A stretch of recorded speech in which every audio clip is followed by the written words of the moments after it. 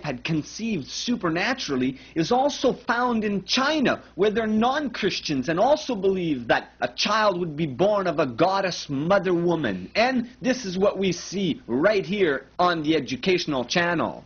The dialogue which follows recalls how an earthly father and a heavenly mother had a child which here they offer to the community. The child is art. Now, Mary is often called the Queen of Heaven, but Mary is not the Queen of Heaven. The title Queen of Heaven is ascribed to a pagan mother goddess long before Mary was born, clear back in the days of Jeremiah. In Jeremiah 7:18 it says, "The children gathered wood, and the fathers kindled fire, and the women knead their dough to make cakes to the Queen of Heaven. And therefore they provoked the Lord to anger." Now let's go to Thailand, and you'll see what they believe to be the Queen of Heaven. Temple of Ma Su in Tainan. Busloads of pilgrims come here daily, sometimes carrying their local Ma Su statues for what seems like a spiritual recharge. Ma Su was a fisherman's daughter, a virgin of great gifts and piety, who did miracles, died young, and during 4 centuries was promoted, till in the 17th century the emperor raised her to the rank of Queen of Heaven. Now again, one of the titles by which Isis was known was the Mother of God. Later this same title became applied to Mary by the theologian Alexandria. Mary was of course the mother of Jesus, but only in the sense of his human nature, his humanity. Now the original meaning of Mother of God went beyond this and attached a glorified position to the beholder. Now, in examining the 15th edition of the Roman Catholic Bible, we see here the coronation of Mary along with the title Queen of Heaven. Now, that the title Queen of Heaven is an international symbol amongst many different religions opposed to Christianity is plain and clear. In a book called World Religions, it says, "Indeed, the Queen of Heaven, the universal mother, was known by many names in the ancient world. For example, there is Artemis or Diana. It was in Ephesus that the great mother was known as Diana. Her temple was one of the 7 wonders of the ancient world." Now, a picture of this was found in the Encyclopedia of World Religion, where we see Artemis or Diana of Ephesus found in the book of Acts. She was worshipped as the Mother of God and the Queen of Heaven. Amongst this statue was many breasts found, and this symbolizes how she would feed all of the nations, and that she would be a universal mother, along with a Tower of Babel type crown found upon her head. Now, in Egypt, the mother was known as Isis and her child as Horus, and it was very common for the religious monuments of Egypt to show the infant Horus seated on the lap of his mother. Now, we've also found other statues of Isis and Horus, and in this next upcoming picture, in a different book, we find again the goddess Isis suckling her infant son Horus, and she also was worshipped as the Mother of God or the Goddess Mother. Now, this false worship, having spread from Babylon to the various nations in different names and forms, finally came to be established at Rome throughout the Roman Empire.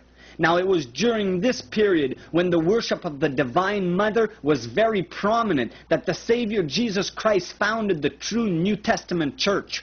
What a glorious church it was in those early days. But by the 3rd and 4th century, however, what was known as the church had in many ways departed from the original faith, falling into apostasy about which the apostle had warned.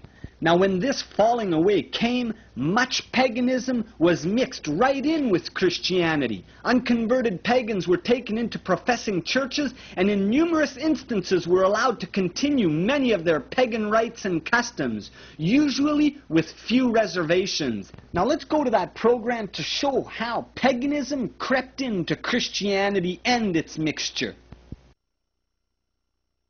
Christian Rome are somehow combined in a compromise. The baths of Diocletian became a church. The Temple of Minerva becomes a shrine of the Virgin Mary. When we go to the Pantheon, for example, here in Rome, which still stands, we have to remember the vision that Hadrian had before he built it, when the goddess Cybele said to him, I will be with you in the battles you're going to fight, but make this my temple. Hadrian went further. He made it the temple of all the gods under Cybele. But when Christianity came, this became a shrine to the Virgin Mary.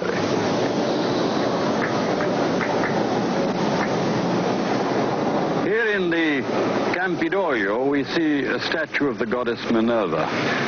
And here we see a church called Santa Maria sopra Minerva. Holy Mary on top of Minerva. Her church has been raised on the ruins of the temple of a pagan goddess. There are two elements, the pagan and the Christian, but that's not enough. In the middle of the square, we see a Roman emperor, Marcus Aurelius, who wasn't a great conqueror, a great letter of blood. He was a Stoic.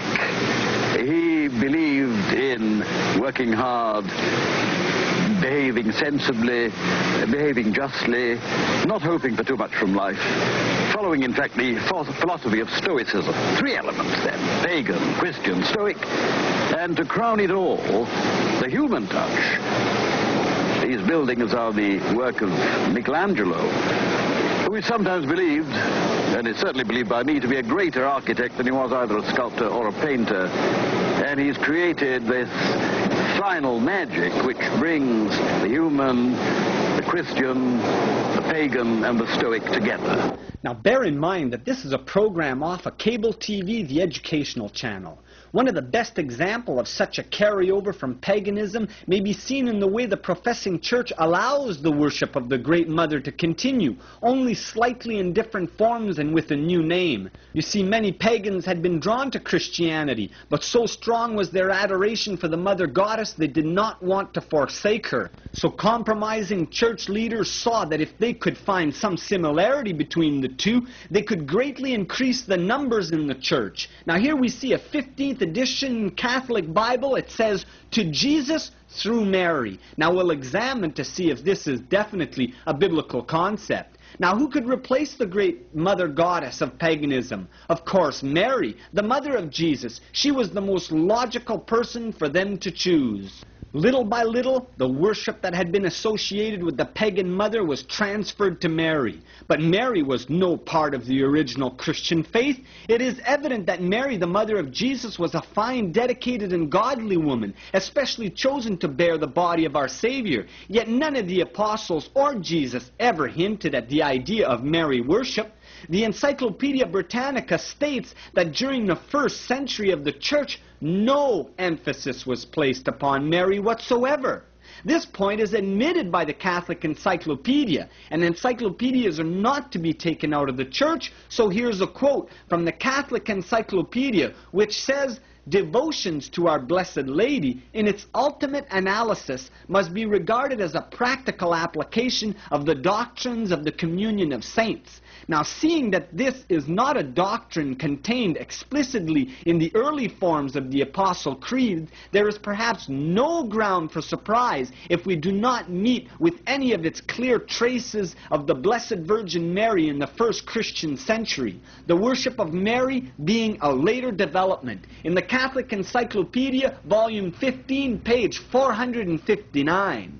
Now, why then couldn't they be allowed to continue their prayer and devotion to the Mother Goddess, only call her by a different name? Well, apparently this is the reasoning employed, for this is exactly what happened. It was not until the time of Constantine, the early part of the 4th century, that anyone began to look to Mary as a goddess. Mary worship was officially known by the Catholic Church as an official doctrine at the Council of Ephesus in 431. Remember Diana of Ephesus? Ephesus was the capital of the Mother Goddess. It was at Ephesus, my friends. It was in this city that Diana had been worshipped as the goddess of virginity and the motherhood from primitive times. She was said to be representing all of the nations, and so many powers were behind her that she was shaped with many breasts, feeding these nations. A tower-shaped crown, a symbol of the Tower of Babel, adorned her head. When beliefs are held by people for centuries, they are not easily forsaken. So church leaders at Ephesus, as they were falling away, came also to reason that if people would be allowed to hold their ideas about the Mother Goddess, and if this could be mixed into Christianity, they would gain more converts. Now, Roman Catholicism teaches that Mary is a mediator, that she can act on the behalf of a poor sinner. Yet the Scriptures make it plain that there is only one mediator between God and men, the man Christ Jesus in 1 Timothy 2 and 5. Mediatrix,